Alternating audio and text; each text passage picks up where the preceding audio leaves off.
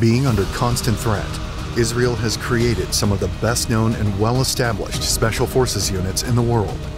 However, there are many lesser-known special operations units that play a vital role in Israel's defense establishment. Here are the top 5 Israeli special forces units you've never heard of.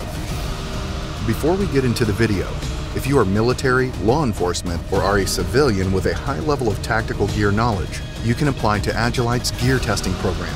Selected applicants receive product samples, videos, or questionnaires regarding gear or concepts still in development, free of charge. Click the link in the description below to apply. Now, back to the video. Number 5. Lotar Arava.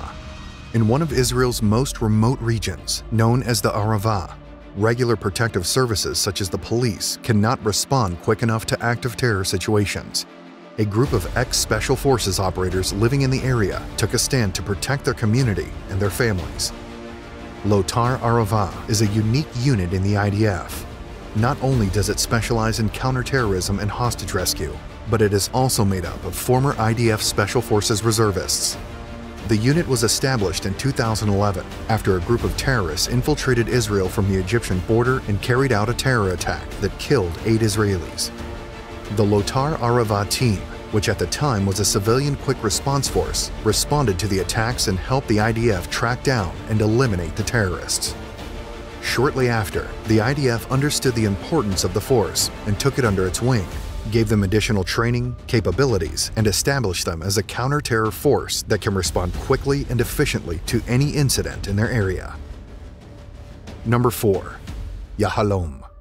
Yahalom is the IDF's Special Operations Engineering Unit. They specialize in sabotage missions, demolition of buildings, sabotage of enemy infrastructure, preparing explosive devices and bombs, neutralizing enemy explosive devices, and locating and destroying terror tunnels. Yahalom is a classified unit, and almost none of its special activities are exposed to the public.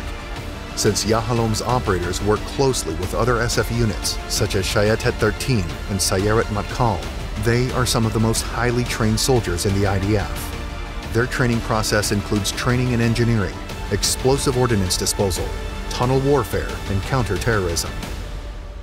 Number 3. Gidonim.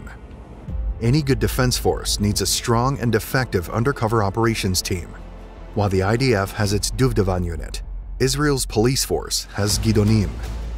Crime organizations in Israel are at war with each other and regularly car bomb and assassinate one another. The Israel police decided to establish a special operations unit that uses counter-terror tactics to combat it. Unit 33, Gidonim, is tasked with going undercover and infiltrating terror cells and organized crime syndicates. Gidonim operators do not specialize in one specific job, but learn how to operate a variety of occupations to better execute their highly secretive missions. Most of Gidonim's operations are highly classified and not known to the public. The few missions that eventually became public paint a picture of a highly creative unit that stalks and infiltrates Israel's enemies to gather valuable information and arrest high-value targets. Number 2. Erez, the Alpine unit. When most people think of Israel, they think of hot weather and deserts. What people don't know is that Israel is home to the Hermon Mountain, which stands at 2,814 meters above sea level and is covered with snow all winter long.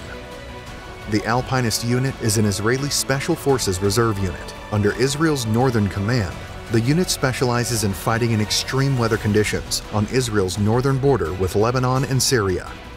The IDF realized that there was a need for a dedicated unit trained to deal with extreme winter conditions and have the ability to repel an attack if necessary.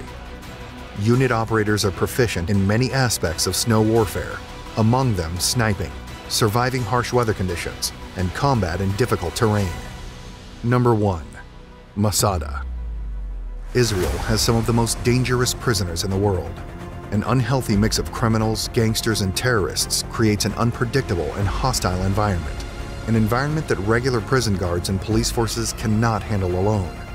For these reasons, Israel created the Masada Special Forces Unit. Masada specializes in every aspect of riot control, hostage rescue, and breaching, but turned up to a level beyond regular SF training. It deals with extremely claustrophobic environments and heavily armored buildings that house some of the most dangerous terrorists and criminals in the world. The unit has trained itself to be as self-reliant as possible and works with a variety of tools, special tactics, and weapons. The operators work under extreme pressure, knowing that one wrong move or decision could have dire consequences on both a national and international level. To get into Masada, you need to have served in a combat role in your regular military service. That is why the unit is primarily made up of ex-IDF Special Forces operators. There is no other unit like it in the world. For more videos on Israeli Special Forces and their gear, hit the subscribe button.